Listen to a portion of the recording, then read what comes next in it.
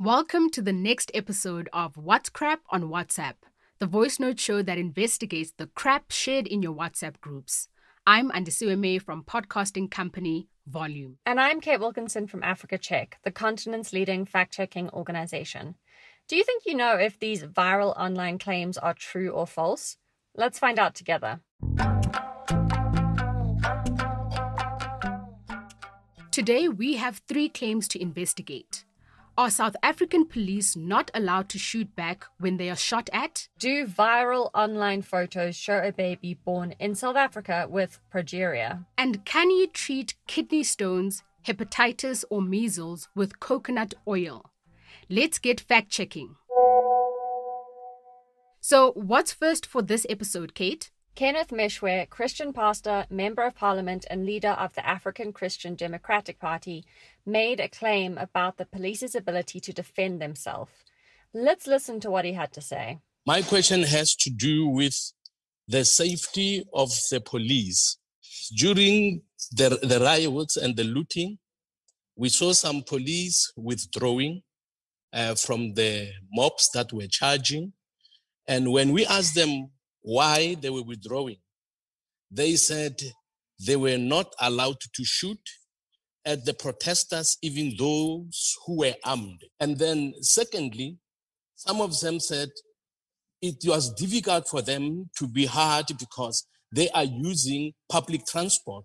And some of those who are demonstrating are saying to them, we will get you in the bus or in the train and we know where you stay.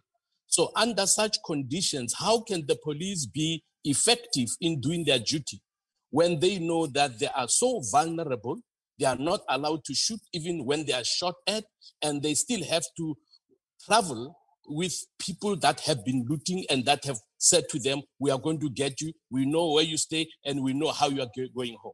Meshwe said he was concerned about the safety of the police as some were seen withdrawing in the face of charging mobs during unrest in South Africa in July. The protests were sparked by the arrest of former President Jacob Zuma. But is he correct? Africa Check contacted David Bruce, an independent researcher specializing in crime and criminal justice. He had this to say. The short answer is that Reverend Meshwe is plainly wrong. He said that all people in South Africa have a right to use force in self-defense. He added that there is no basis for claiming that police are denied this right. While there are some restrictions on the use of force in self-defense, these would not prevent police from firing back when fired upon. But if the police officer can defend themselves successfully without using lethal force, I assume the law would expect them to do so. That's right, but this still allows them to use lethal force to defend themselves if they face the threat of being shot. Self-defense is governed both by South Africa's common law and the Criminal Procedure Act, which regulates when police officers can use deadly force. So this claim is crap then? Complete crap. Next, we are investigating photos of a mother and her baby that have been doing the rounds on Facebook, with over 1 million views in just 24 hours. Let me see. So the baby in the picture has an unusually wrinkled face. And the caption of the photo reads, "A 20-year-old lady give birth to an 80-year-old looking baby." Other posts say that it shows a 2-month-old baby somewhere in Nigeria. So what's the story here? A Google reverse image search of the photos led us to an article about the mother and her baby. It says they're from South Africa's Eastern Cape province. We then searched for 80-year-old baby in Eastern Cape and found an SABC News article about the pair. It says that the mother is a 20-year-old from Libote in the Eastern Cape and that the baby was born with a rare genetic condition known as progeria. The article says that local midwives noticed that the baby exhibited signs that were different from other babies. These included hand deformities and wrinkled skin. And the article adds that the photos of the mother and baby that have been circulating on social media, some with unkind comments. What is progeria? According to the U.S. National Organization for Rare Diseases, progeria is also known as Hutchinson-Gilford progeria syndrome. It is a rare and fatal childhood genetic condition. Progeria presents striking features resembling premature aging. It says that at approximately 9 to 24 months of age, affected children begin to experience profound growth delays, resulting in short stature and low weight. The Mayo Clinic explains that some of the symptoms of progeria include below average height and weight, hair loss, including the eyelashes and eyebrows, and thinning, spotting, and wrinkled skin.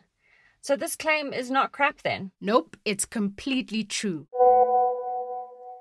Last on our list today is a lengthy message on Facebook that makes several claims about the power of coconut oil.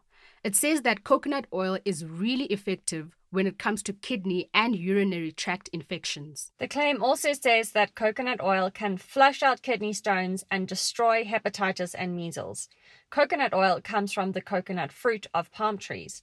The oil is made by shaving or grating the white meat found inside the coconut. I'd love some of this miracle coconut oil, but is it even true? So let's start with the claim that it flushes out kidney stones, which are mineral deposits that form when the urine crystallizes inside the kidneys. One expert told Africa Check that this was the first time we heard about the possibility of coconut oil being suggested as a treatment. He said that water, not any other fluid, is the suggested drink to help with flushing out kidney stones. But a person with kidney stones should seek medical attention. But what about the claims that it can treat hepatitis and measles? They're both false. Experts told Africa Check that coconut oil can definitely not treat hepatitis. And there's no specific treatment for measles because it's a viral infection. So this claim is crap then? Yes. Whether you're suffering from kidney stones, hepatitis, or measles, it's best to consult your doctor before taking any home remedy. That's all the time we have for today. Now you know what's crap and what's not. Your friends and family can sign up for the show over WhatsApp. The number is 082-709-3527. Make sure to save us as a contact in your phone and then send us a message to confirm. You can find the show wherever you get your podcasts, from Apple to Spotify. If you listen there, you'll find the show notes and a link to the fact checks. And we're also running a regular weekly newsletter, and you should subscribe. To do this, simply send us your email address on WhatsApp. Or you can sign up at our website, www.whatscrap.africa. And remember that you can send us a WhatsApp message, a picture, video, link, or voice note that you need fact-checked. Just forward them to us on WhatsApp. Our theme song is composed by John Bartman. I'm Kate Wilkinson. And I'm Andisue May. Bye for now.